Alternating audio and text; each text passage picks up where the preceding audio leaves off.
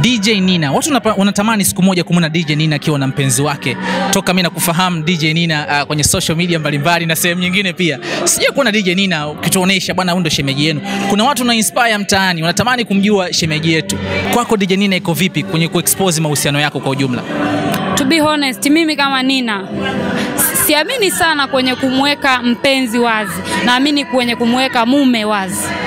Yani mume ambaye ni huyu ni mume sasa, naweza nikamtambulisha sehemu yoyote ile, lakini mpenzi siamini sana, kwa sababu kwanza kuanzia mtu kaanza mahusiano mpaka kufikia labda level hii nilokopo nayo mimi hii miaka 20 na kitu, ameshakuwa na watu tofauti. Je, utawatambulisha watu wangapi mpaka ufikie kwenye sasa huyu ni mume? Utawatambulisha watu 10 au 15? Hapana. Siamini sana kwenye kumweka wazi mpenzi, naamini kwenye kumweka mume.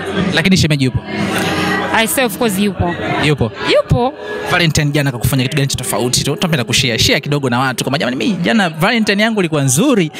Tuambie Nina. Mimi Rick nakwambia ukweli. Mimi mapenzi siamini kwenye kuiazimisha siku moja. Leo hii ndo kaja, kwa sababu ila ingekopo ni tarehe 14 eti ni Valentine Days, nisingekuwa naye, kwa sababu mimi siamini kwenye kuazimisha mapenzi siku moja. Lakini kwa sababu leo ni siku ya kawaida, Valentine's Day ilikuwa jana, leo ni siku ya kawaida, nikasema let's get out. Lakini ingekopo ni Valentine, siamini kwenye kuazimisha siku moja mapenzi yako kila siku. So yupo leo kwenye mahaba fruit charge, shemeji yuko wapi? Hawezi kukosa, yupo, nimekuja naye, lakini umbea wako hauko vizuri, hujamuona. Mapenzi yana nafasi gani katika kazi yako kwa ujumla Nina? To be honest, hayana nafasi.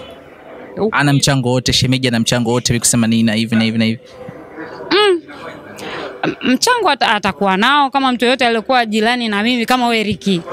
Ricky wewe ni rafiki yangu, uko jirani na mimi, unaweza kuwa na mchango wote. Nina, una vitu ambavyo huwezi kushare na mimi, unajua Nina, vya career yako, lakini hata maisha yako mengine ya kawaida huwezi kushare na mimi. Sawa?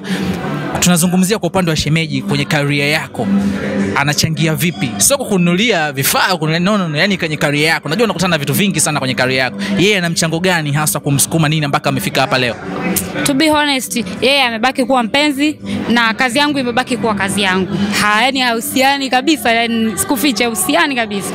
Hausiani kabisa. Kabisa na kazi yangu. Mimi nafanya kazi yangu na sioni kama yani yeye usiki, sio niseme, usiki kabisa. Yeye ni mpenzi na kazi yangu inabaki kuwa kazi yangu.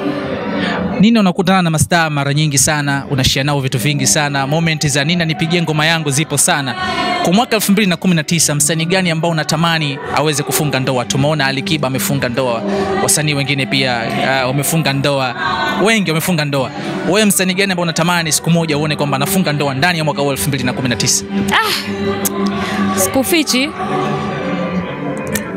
nisizungumzie hiyo kwa sababu mimi mahusiano yani siamini sana kwenye kwamba yani mtu anaweza kufanya maamuzi ya mahusiano kutokana na decision za watu au vipi.